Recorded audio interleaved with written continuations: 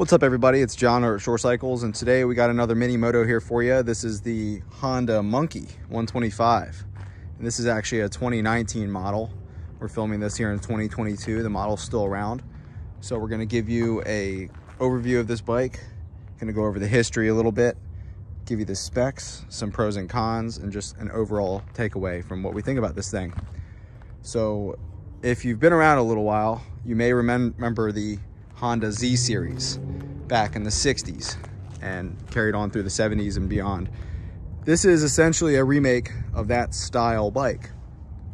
It's a mini bike, pocket bike, whatever you want to call it, but here it is in modern times with the upgrades that make it more reliable, safer, and still a lot of fun.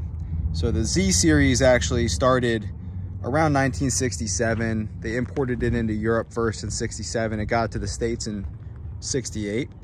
And the Z50 was the first one. It was a 49cc with little 5-inch wheels. So we've since moved on from those, thank goodness.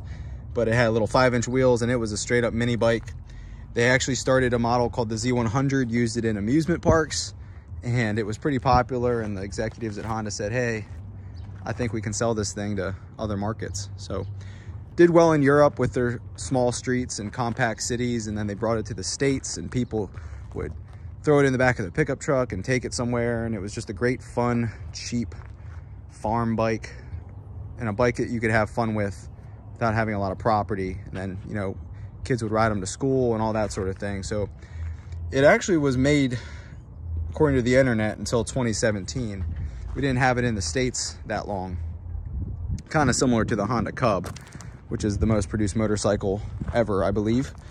We lost that quite a while ago, and then they brought that back as well. So here is the Monkey back again. This one is a 124.9 cc air-cooled single-cylinder 4-stroke.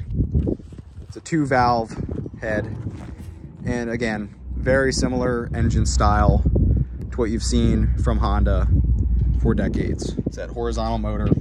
What's nice about this thing is it is fuel injected. So reliability, throttle response, all that stuff is improved drastically over a carburetor.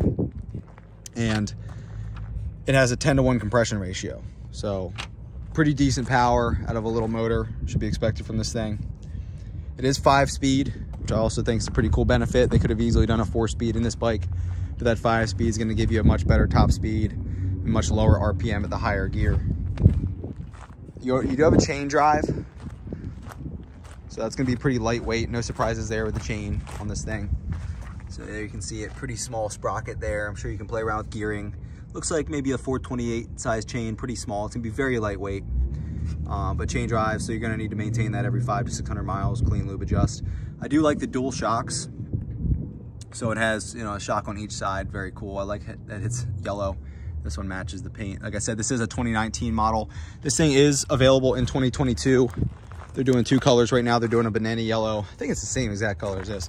And then they're also doing the pearl black, kind of an all black setup. Front forks, you're looking at 31mm forks, 3.9 inches of travel. And they're actually inverted forks, which is pretty cool. They got that gold look up top.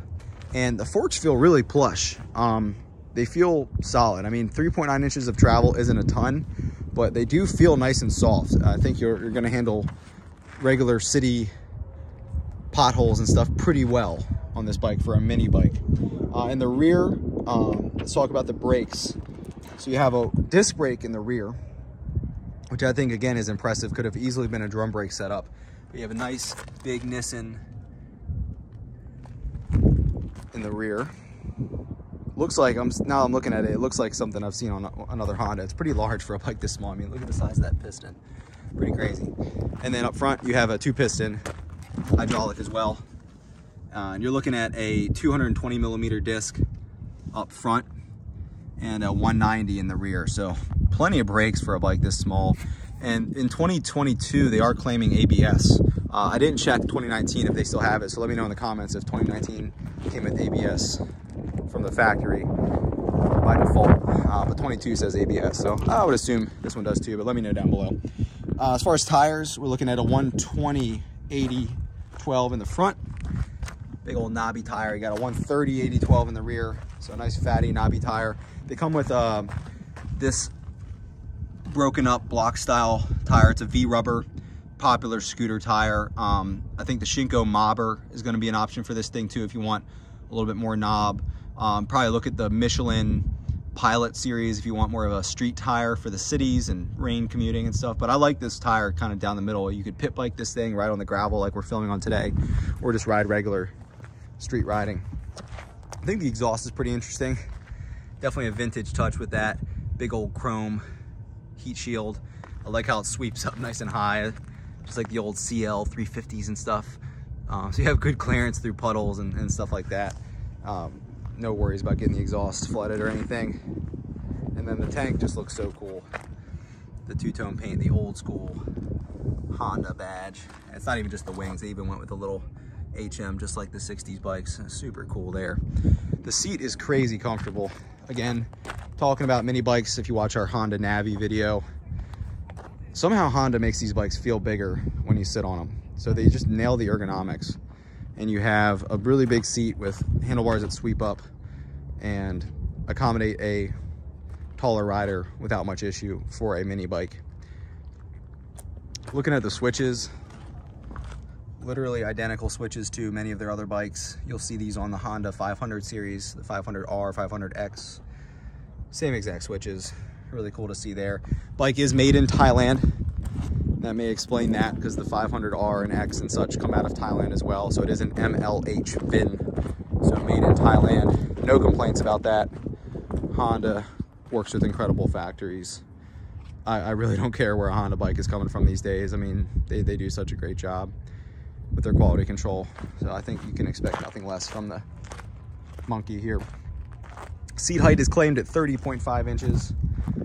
It feels lower than that. It's pretty crazy. This seat's wider than the Navi in style, but look how much it slims out. So even if you're shorter, you should be able to touch the ground pretty well.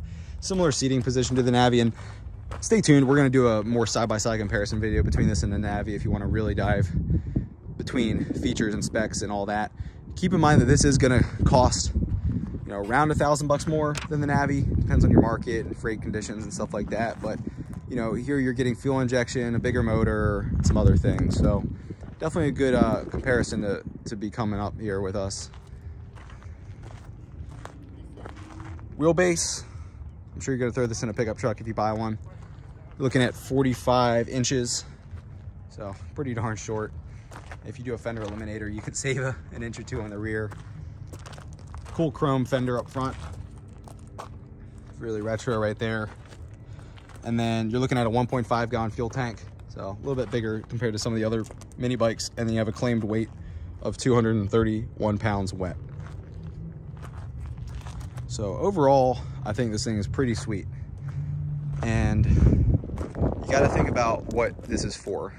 It's not for highway rides, but if you have a road that's 50 posted speed limit, 50 miles per hour, this should be able to handle it comfortably for most riders. You know, if you're really at elevation or hills and stuff, maybe not the bike on those roads, but those roads that are 40, 45, 50, if you're looking to commute 5, 10, 15 miles one way on roads like that, you can do it on this. Could you be more comfortable on something bigger? Absolutely.